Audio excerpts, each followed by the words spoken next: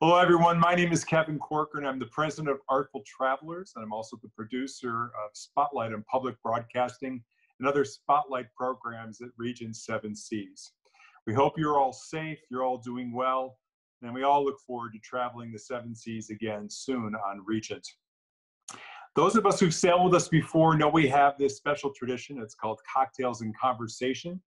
It's a process where we gather our guests in the observation lounge at 5 o'clock, grab a cocktail, and allow everyone to ask questions from our speakers and our performers about their careers, about their life histories.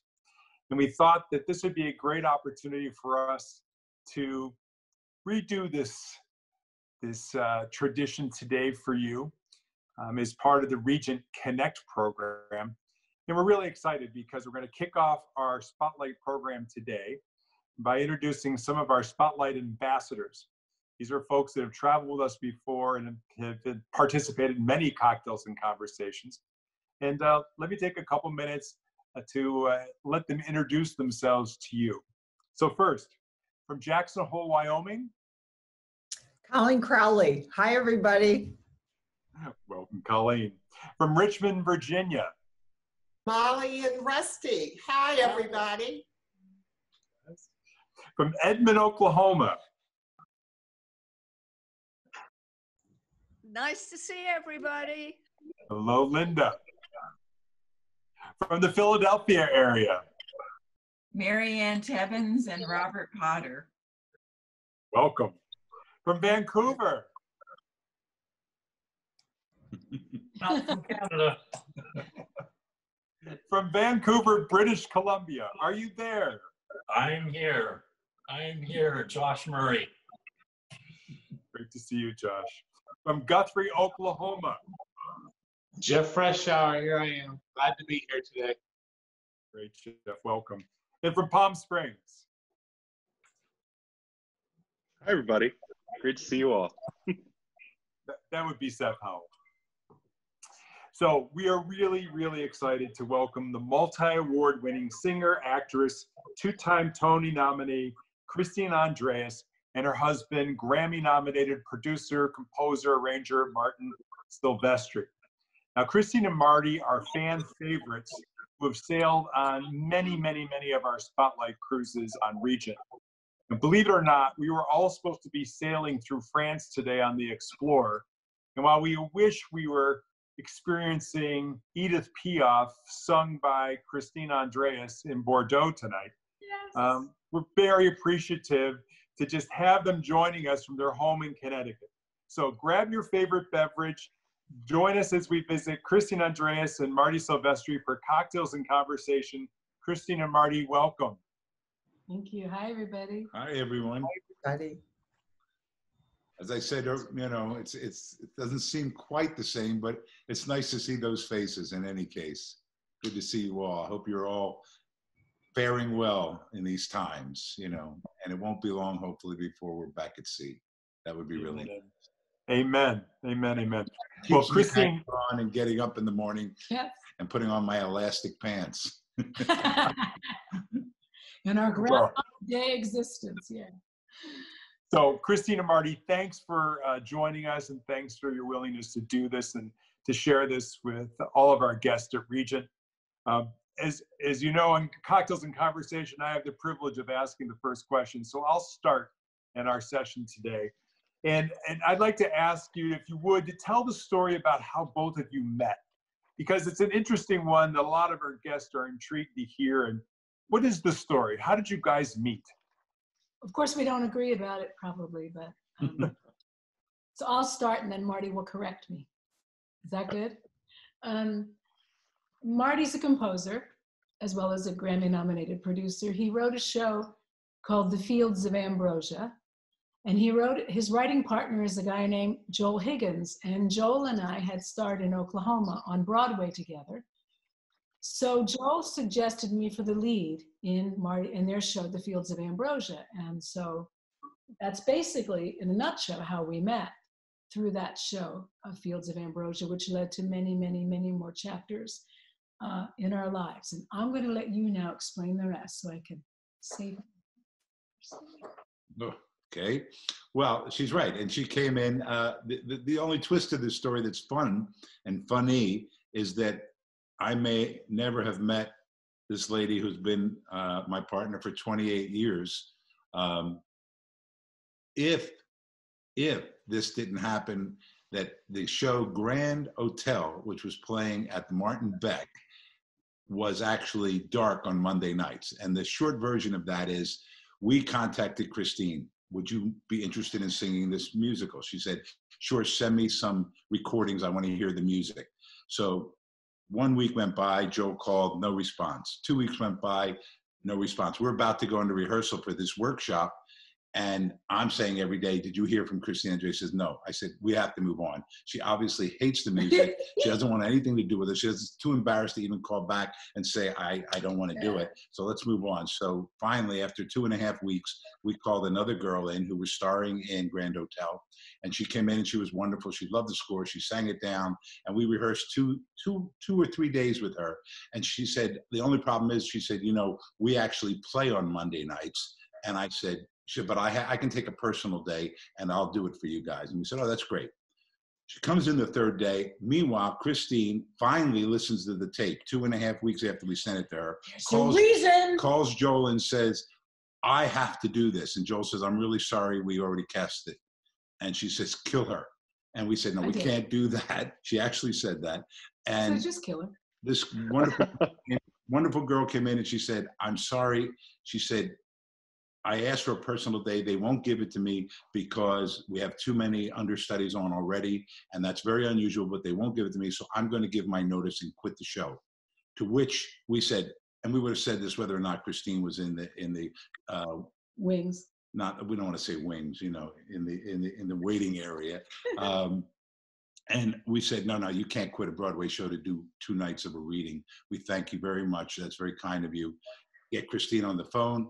And I met. So I always say, if that show was dark on Monday night, I would never have met this lady. And in my defense, I was in tech rehearsal for 10 days of a Marcia Norman play at a regional theater just outside New York City.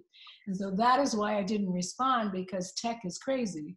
And it was a crazy time. And then finally, like on the final night of tech, we were busing back to New York City, and we'd all celebrated with lots of margaritas, and I put on my cassette player and my headphones, and I heard his score, and I went, oh my God, oh my God.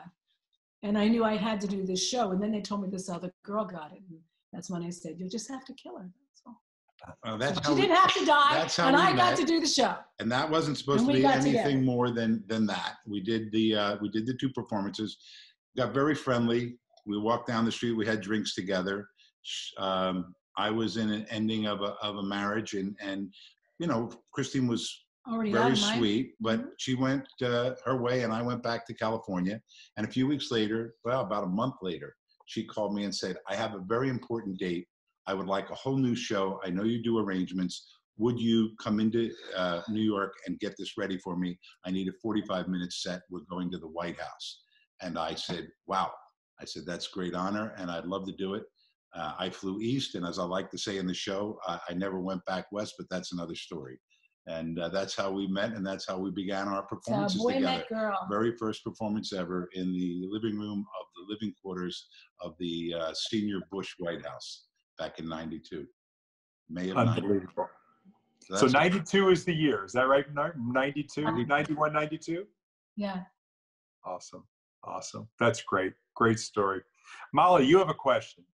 Well, I do. I have missed you all, and you don't realize it, Christine, but you're performing in my house all the time. All the time.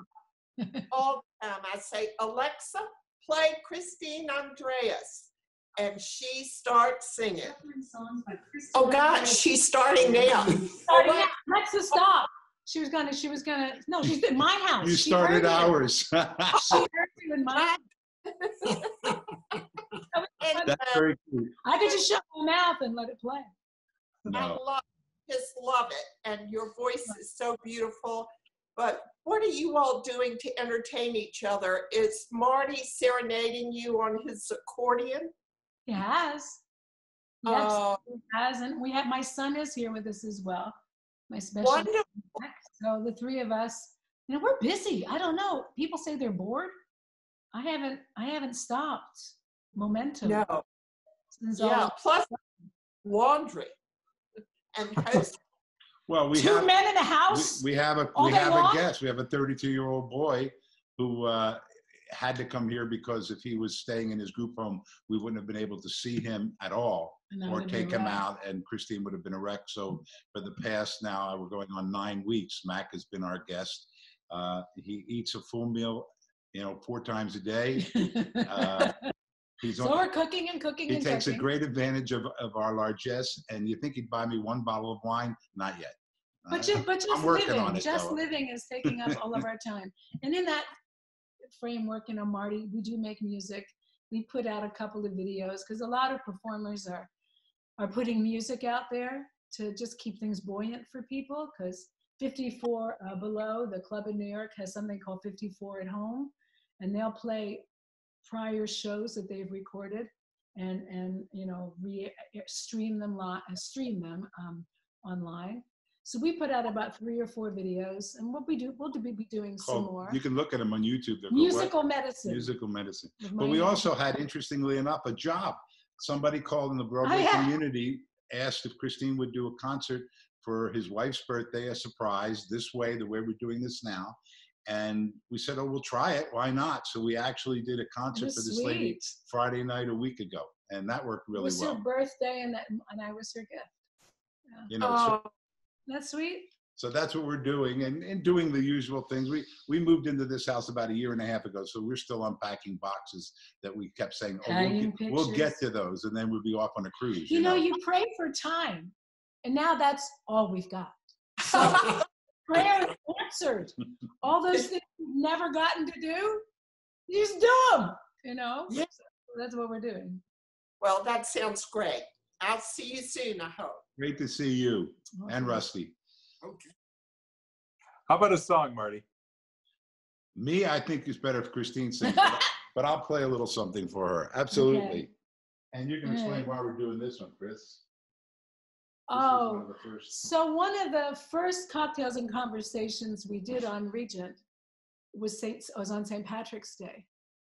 And we had put together, we had done that prior to, or this wasn't the first time we did this combination. No, the first time we did it on Regent. But the first time we ever did it on Regent, we had a song from a Broadway show that's an Irish tune, and then there was a beautiful Irish air.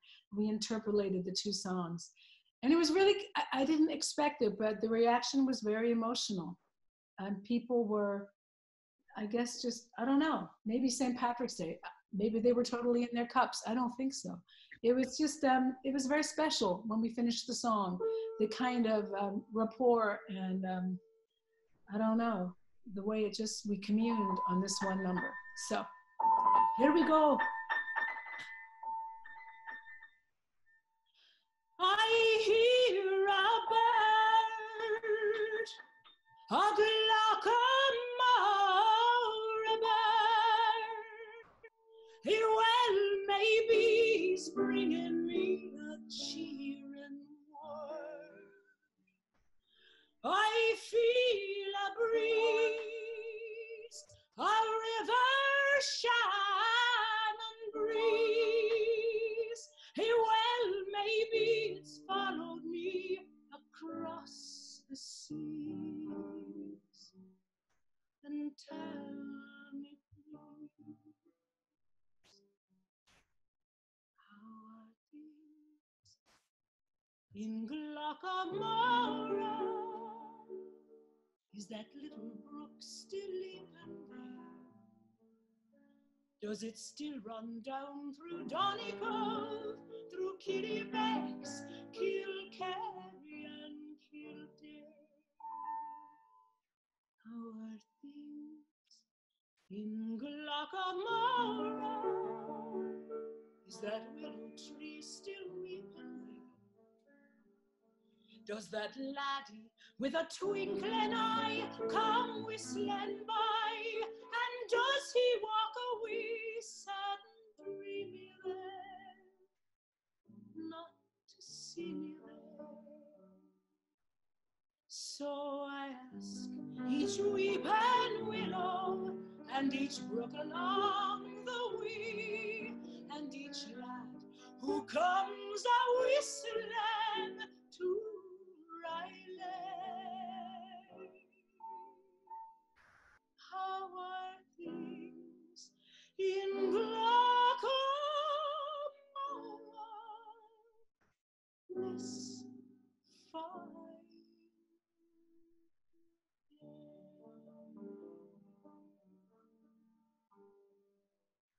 Red is the rose from yonder gardens, fair is the lily of the valley, clear is the water that flows from the boy.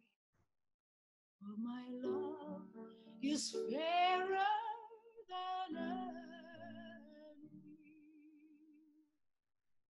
'Tis not for the parting that my sister pays, 'tis not for the grief of my mother, 'tis all for the loss of my bonny Irish lad. Now my heart is broken forever. Red is the rose from yonder garden, fair is the lily of the valley, clear is the water that flows from the boy. For my love is fairer than any.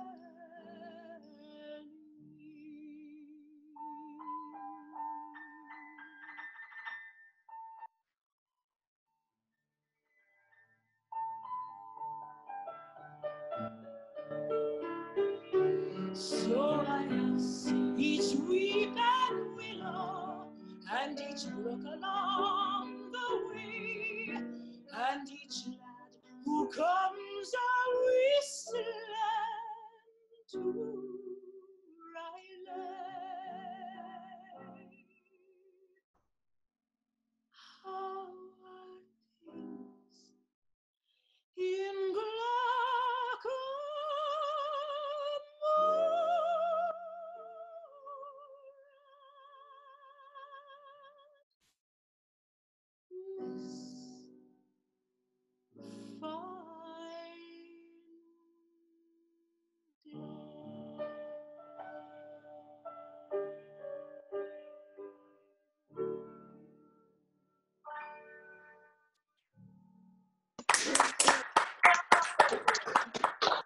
And of course, you're Irish, you know. Thank you. Thank you, Christine. We were That's actually supposed to get to Dublin, weren't we, on this cruise? We were not on together. On this cruise, we're not on together. That would have been a treat. Oh, I know. It's our first time supposed to be in Ireland. God, could you imagine? Well, And I was going to see Cork, the land of my ancestors. Okay. It'll next happen. year. Next year. In So Montreal, that's a. No. that's right. Next up is Josh Murray. Josh, you have a question for Christine and Marty? I do. So we've all been doing a lot of reflection as we're isolating. And Christine, I always very, very often think of that day that we unexpectedly ended up in Naples just over a year ago. And you took, I won't get emotional because we're emotional, but and you took one arm around me and one arm around my sister, and you started singing Smile by Nat King Cole as we walked the streets of Naples. That's right, I did. And it was just marvelous. So my question to you is, what are you two looking back on fondly from our adventures? Well, that was a big one. Marty was actually going to speak to that. Because that was a serendipitous day. That was the day that wasn't necessarily supposed to happen. We were supposed to be at another port, right? Yeah. And so we couldn't go there, so we all ended up in Naples. Do tell. It was a lovely day. Well, it was you, your sister, Kevin. That was just last year, and we had joined the ship in Rome, and you guys were having trouble getting into ports, as I recall, prior to our Was it the joining wind? you. What was it? I guess the seas were just a seas little were choppy, rough. and they couldn't take the tenders in. But on this occasion, we were supposed to go into Positano, and I guess when you went into the other ports, you just didn't do that. But Captain Felice said, "I'm going to get the ship into Naples. I'm going to get a slot to berth," and he did. And Kevin calls me on the phone and said, "You're the Naples guy. What do we do?" And it actually had a very, He's Italian. it had a really sort of touching memory for me, Josh, because when I was 12, it was the first time I ever got on a ship. I got on the Cristoforo Colombo and the Italian lines, and with my grandfather and my grandmother, they took me back to where they were born, and we came into Naples, into that exact port, many years prior, right? And I'd never been back to Naples in that port. No, that's allergies. Oh, sorry. I had never been to that port since that day that we came in after that trip across the Atlantic Ocean. So it had fond memories, and of course, for a 12-year-old, my eyes were wide open at that time. But we got together, and we had that morning. Do you remember the eating? Now you get great food on board Regent, great food. All the restaurants, you know, our favorite is Seven and Prime. What is it, Prime 7? And but even if you eat everything on the ship, when you get off in Naples and Italy and France, you have to have something. So we started at Gambrinus. Yeah. Gambrinus is the famous pastry shop in the Gallery Vittorio Emanuele, yes.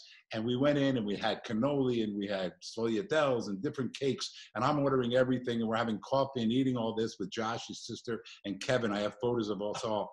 And then Kevin said, "Okay, what do we do now?" I said, "I don't know." He said, "How about pizza?" So then we went and got pizza. Didn't we like street. Google like we were going backwards instead of everything. I think we finished the day with you know, some sort of pork sandwich somewhere down in the docks. So it was a great memory, and also put on a couple pounds. But we had fun. It was always fun with you guys. And one of my fondest memories, and it's actually not a port, Captain Felice, Marty and I, we were swimming in the pool. And suddenly, Morning after the show, yeah. It was the morning after the show, right? And this uniformed guy, you know, just is standing there patiently, like, and looking, sort of like, not trying to, but like standing there. And I said, I think that guy's waiting for us. Your first thought is we're doing something wrong. I thought, we're not supposed to be in the pool. Yeah. Anyway, so I got out of the pool, and it was the captain. And he just wanted to tell me how much he enjoyed the show, which was really sweet. And he just couldn't have been, you know, he had such a humility and a sweetness about him. It was, and we became friends, right? In fact, about a month ago, maybe 3 weeks ago, I WhatsApped him because we shared WhatsApp. And I said, "Captain Felice, how are you doing?" You know, and that very day, he had just relieved all of his crew. I guess he had a skeleton crew on board, and he was on board the ship by himself, and he was quite emotional, you know, and he just had to stay with the ship in Dubai. And I said to him, "Well, I'm going to have to send you some music then to cheer you up." And I sent him some of my musical medicine, which I mentioned earlier. Marty and I are sending out YouTubes of music during this time for buoyancy. And I said, "I'm going to have to be sending you a lot more." But he sounded, you know, it was just one of those sort of wonderful psychic connections. I just felt like reaching out to him, and it happened to be actually almost the very moment when he had said goodbye to his crew. So I was really happy to do that because he's been pretty special in our lives. That's great. Great. We really miss him. Marianne, do you have a question for Christine and Marty? It's kind of an interesting history because Marty and I go back to the 1960s. And so I was there when 28 years ago when Christine came in. And I think I've heard everything they've done. They're 54 below, boats, land, sea, whatever, no air yet. But having seen so many of your performances, I'm wondering what themes you're going to pick as you go forward. I mean, you've done the Piaf, the ladies, the shows, Marty's music. What are you putting together to go forward? Well, what's curious is before any of this pandemic hit, I wrote a show to do, which I just did at 54 Below, and I should be doing again, hopefully in September. And it was a show that I wrote to cheer myself up, because even without the pandemic, things have been a little bit screwy for most of us, you know, a little upside down. Doesn't matter where your politics lie. Things, as an American, things feel a little unsettled, a little uncertain. And I needed a show that just reminded me of the whole package of being a human being, the fragility of being human, the heroic aspects of being human, how we really step up and go beyond what we think we can do. And so I wrote a show called And So It Goes, Life and Love, Lost and Found. And it's all, which means any song I want to sing, but it turned out, you know, to be quite, it was beautifully received because everybody was feeling this unsettled feeling. So now that we've had this going on, I haven't really felt compelled to write anything more at the moment, because this is a brand new show, we're coming back again with it. Although maybe I'll tweak it now that we've gone through this, of course, and have had all this time to, you know, the subconscious is uploading for me during this time. There's so much time to yourself. And this time has really been family time for us. Having my son with us, who's in a group home because he wants to be, and we see him almost every weekend, but having him every day here, night and day, as he's maturing, is fascinating. And just us together every single minute. Together. But we're working trying to direct your question a little more. What happens with the shows on cruises is we start to work shows, the new show, a couple of numbers in. You don't change the whole show, but you start to work things in. That's what we did with Piaf. Piaf started entering into the lexicon of the show and a couple of numbers. And if we ever get an accordion on board, Josh, you'll see what you're going to see in the next number.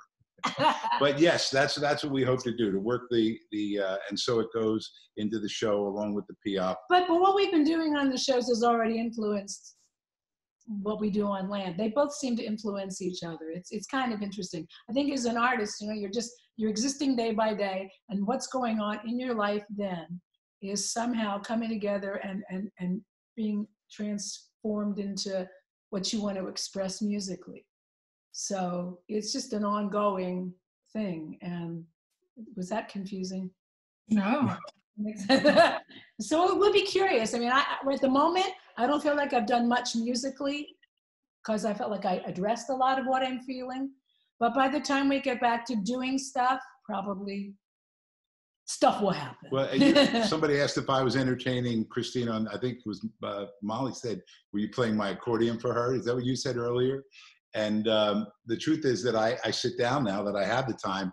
That was my first instrument. I mastered the instrument by the age of like 18. Was really a very, very good concert accordionist. And but I don't play it as much. So I have time now, and I sit down and I play some of the classical pieces that I knew, and just for my own benefit. And Mac and Christine love to hear it. So there's nothing lovelier than nice walking into the room and watching Marty put on the accordion, or him sitting down at the piano and just starting to play because he feels like playing. Like the other day, he read something in the New Yorker about Sesame Street.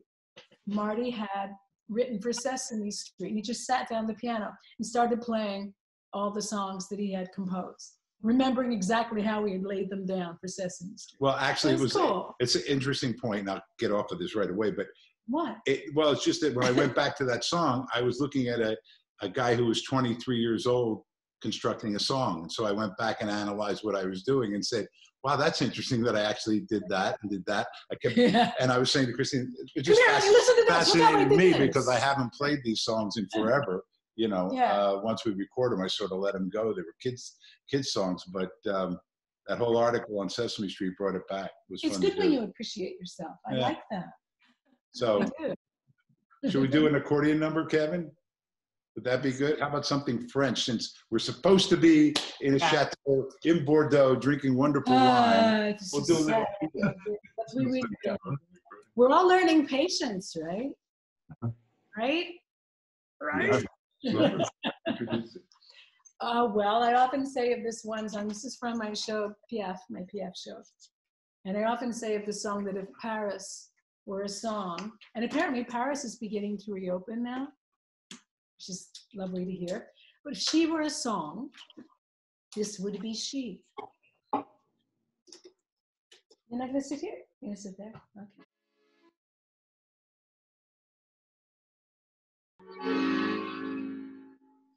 Sous le ciel de Paris s'envole une chanson. Ah, elle est née d'aujourd'hui dans le cœur d'un garçon. Sous le ciel de Paris marchent des amoureux. Le bonheur se construit sur un air fait pour eux. Sous le pont de Bercy, un philosophe assis, de musiciens, quelques badauds, puis les gens par milliers. Stranger beware, there's love in the air under Paris skies. Try to be smart and don't let your heart catch on fire. Love becomes king the moment it's screen under Paris skies. Lonely hearts meet at night on the streets of desire. Oh, I fell in love. Yes, I was a fool. For Paris can be so beautifully cool. Paris is just a gay coquette who wants to love and then forget. So stranger beware, there's a love in the air.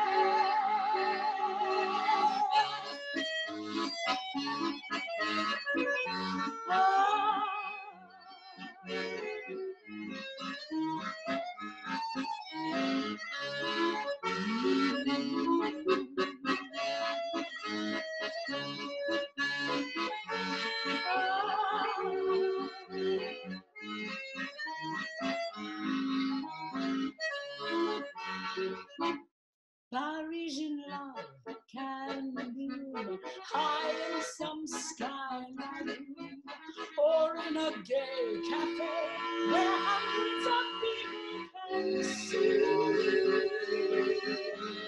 I wasn't smart and I lost my heart under Paris skies. Watch what you do, the same thing can happen to you. Mais le ciel de Paris n'est pas longtemps fidèle. Il se fait pardonner. Il offre un ciel.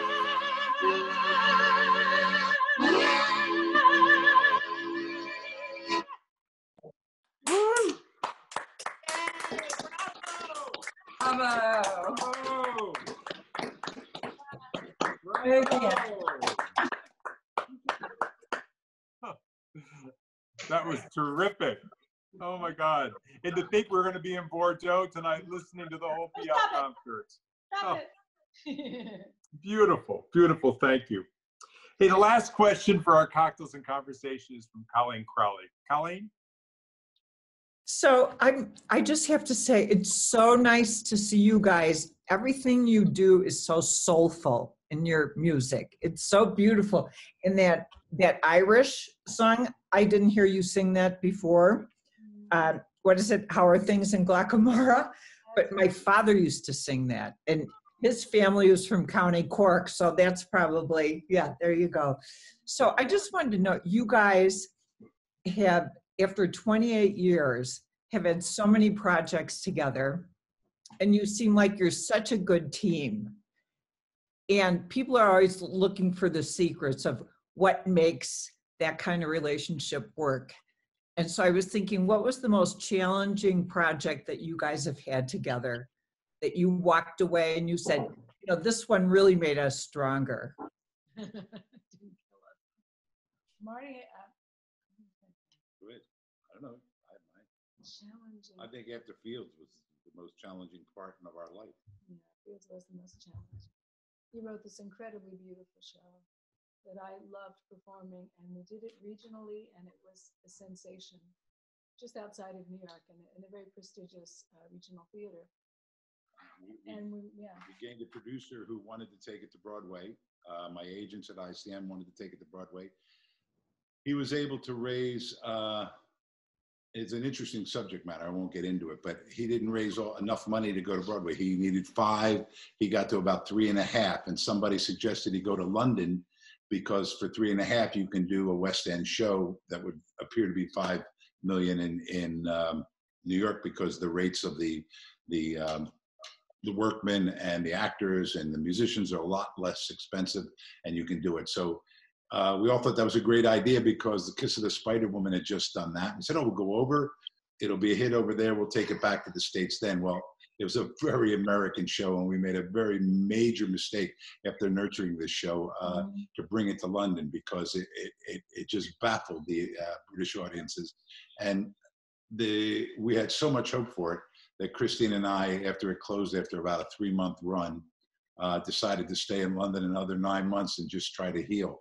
And we had put so much stock into that in our young relationship, that it had really knocked the wind out of our sails. And I'll never forget Mary Ann's late husband, when I wrote my next show, Johnny Guitar, that played off Broadway and was a hit and won awards here in New York City and now travels about the world.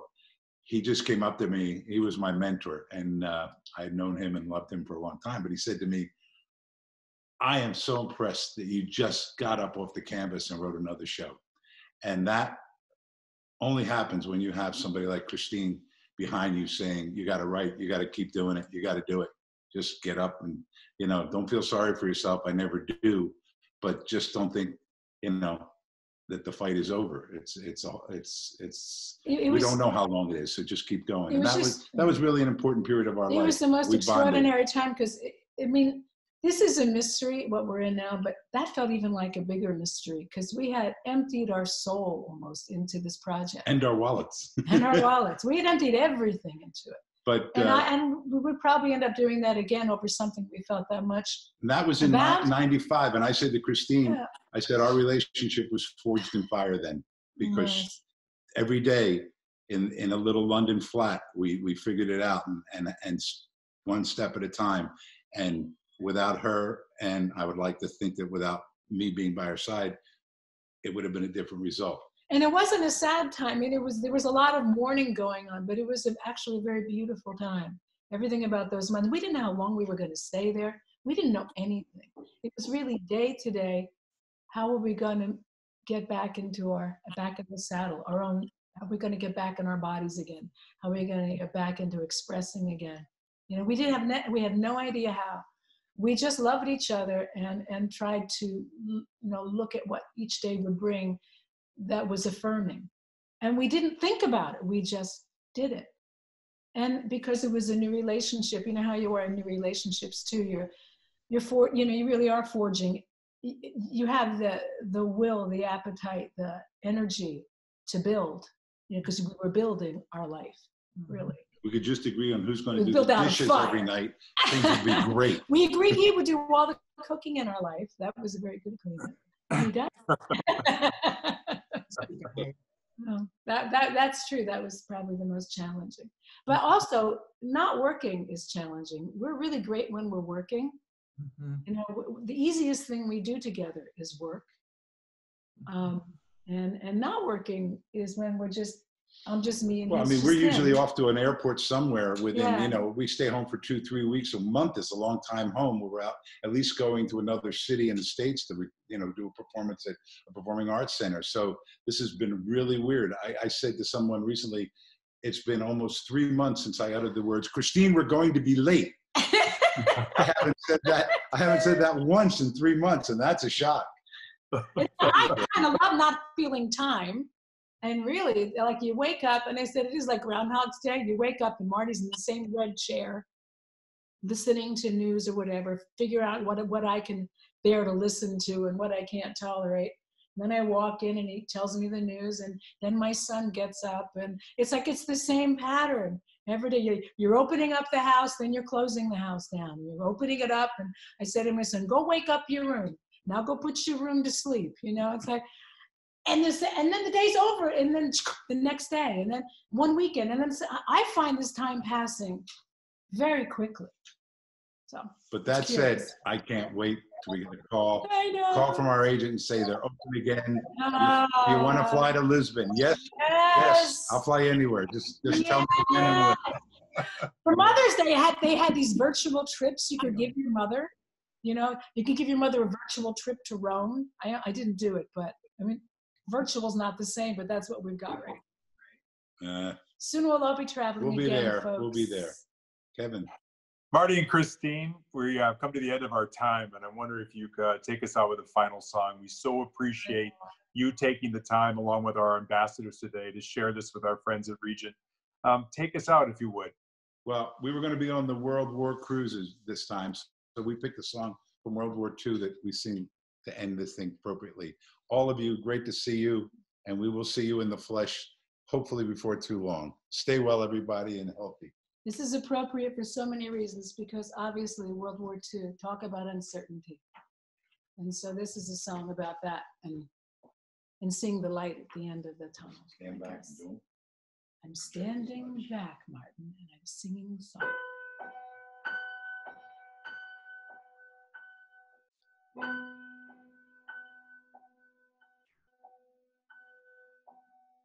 Cathedral bells were tolling, and our hearts sang on. Was this the thrill of Paris, or the April dawn? Who knows if we shall meet again? But when the morning chimes ring sweet again,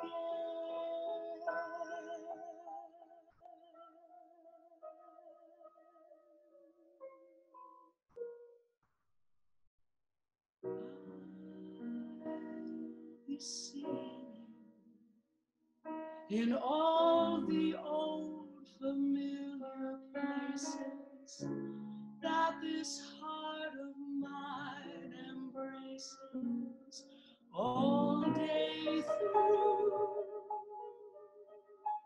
In that small cafe, the park across the way, the children's carousel, the chestnut trees, the wishing well, I'll be singing in every lovely summer's day, in everything that's light and gay. I'll always think of you that way. I'll find you in the morning light, and when the night is new, I'll be looking at the moon, but I'll be seeing you.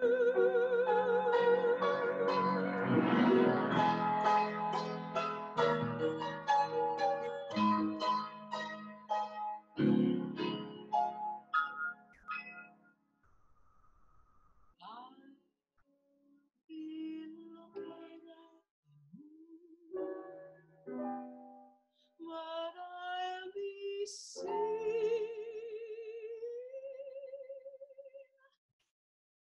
you.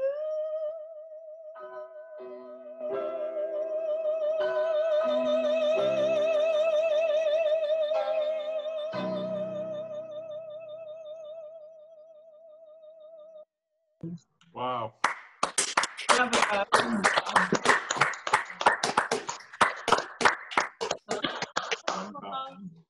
Christine and Marty, ambassadors, thank you for this. Can't wait to share this with our friends at Regent. I'd like to propose a toast. So we all sail again. Cheers, all of you. Thank you. Be safe. We'll see you next time. Cheers. Join it. Sous le ciel de Paris s'envole une chanson. Ah, elle est née d'aujourd'hui dans le cœur d'un garçon. Sous le ciel de Paris marchent des hommes heureux. Le bonheur se construit sur un air fait pour eux.